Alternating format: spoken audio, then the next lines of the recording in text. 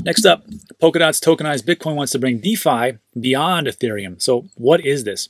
Well, this will bring Bitcoin's liquidity to DeFi applications on Polkadot and its network of parachains. When we think of DeFi, mostly it's all built on Ethereum, ERC20 tokens, and Bitcoin can't do that. They can't just go from Bitcoin or, on the Bitcoin network over to the Ethereum network. It does not work like that unless you wrap it.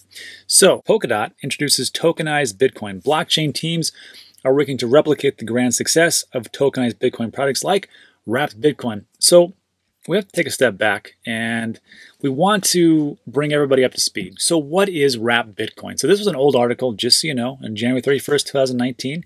This is not new, but it just goes to explain what exactly wrapped Bitcoin is. So wrapped Bitcoin, launched on Ethereum, allows users to make Bitcoin-based transactions on a different blockchain.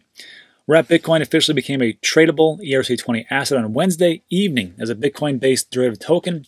Wrapped Bitcoin is minted when actual Bitcoin is deposited with a custodian. And that's the big thing. It's with a custodian, a centralized figure, person, entity, conglomerate, something, a custodian, on a 1-to-1 ratio. So you give over some Bitcoin, they give you some wrapped Bitcoin, and it's wrapped in ERC20 token. This allows traders, and of course this is the question, why? What is the point? This allows traders to effectively use Bitcoin's value on Ethereum and its dApps, for example, on a decentralized exchange, like a Uniswap, like a SimpleSwap, like something like that. So I always think is like, what's the point? I mean, couldn't you just take your Bitcoin and then sell it for Ethereum, then take that Ethereum and then transfer it over to your wallet and then use that in the decentralized exchange? You can, or you can just do a wrapped Bitcoin, as they call it. So there's a little bit of a benefit here and there. And of course, what would be great now is if we are able to do that on Polkadot, because Polkadot, you're not wrapping it into an ERC20 token, it's in the Polkadot, or the Polkadot chain, or the Polkadot token.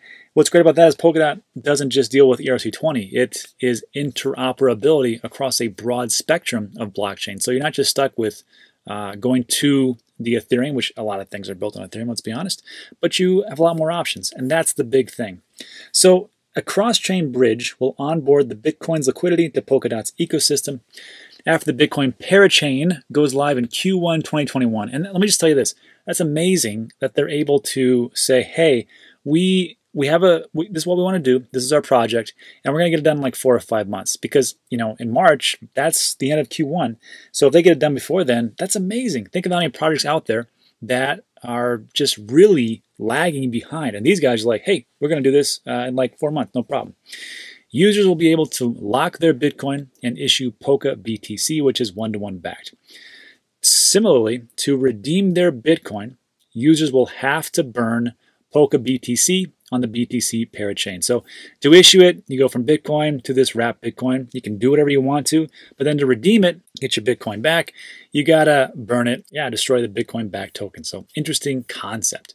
So what's the advantage? Well, the advantage is Bitcoin and Polkadot is that the network is highly interoperable, what we just talked about. This means that Bitcoin can do more by interacting with multiple blockchains all at once. This means that DeFi and Polka BTC could spread quickly beyond just the Ethereum ecosystem. So that is the whole big thing. And just as a recap, I want to go over one thing. What is Polkadot? And this is from Polkadot.network, just what everything is. And why is it so great? So Polkadot's a next generation blockchain. Just know that. And the reason why I invested into this and I believe into it is mostly because of Dr. Gavin Wood, who was one of the founders of Ethereum, or the Ethereum Mafia as I like to call it. This guy's already done it one time, and he's got a great idea. And he was essentially the CTO, the chief technical person, along with Vitalik and a couple other people. But he was the one that really made it go. And I read this book. It is fantastic. If you got an opportunity, pick it up. It's called The Infinite Machine. And it goes over the history of how Ethereum was created, the different bumps and obstacles along the way, and how they got it actually to market. And it was fascinating. And the information about Dr. Wood, or Gavin, it was essentially why I invested into Polkadot, because of that book. Anyhow, what does Polkadot do? Well, it scales easily. Blockchains in isolation can only process a limited amount of traffic.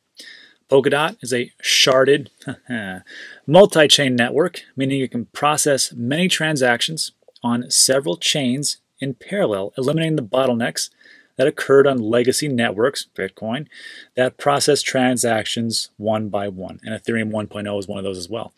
So that's big for scaling. And as we start to build up, we need to have those high transactions per second, just like what Visa has. I mean, 150,000 is pretty darn good that Visa can produce, as opposed to Ethereum's 17 to 45 and Bitcoin 6 to 10. So we need that to happen. And then it goes over how to specialize and work together and self-cover and all that stuff. But to me, that's the big one. It's all interoperability, and it's going to make everything a little bit smoother, a little bit better, and a little bit faster. So let me know what you think in the comments section. Let's move on.